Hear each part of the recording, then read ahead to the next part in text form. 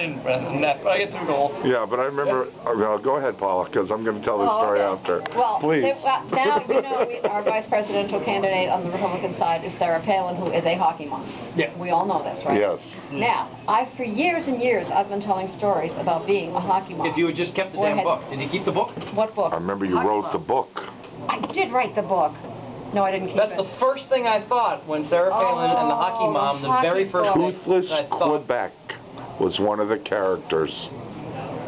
I remember that Toothless I remember after you got it done, you were going to try and get it published because it really and I did. Like it was awesome. I did try to get it published, Yes. and I got a whole wall full of rejection slips.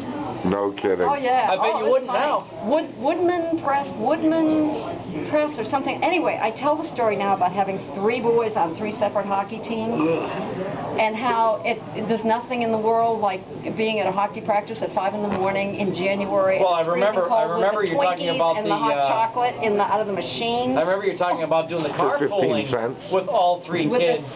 Smelling all the hockey, and then picking up the neighbor's kids who also smelled like. And then somebody inevitably forgot one skate. Right. And then you have to go home and get the little skate.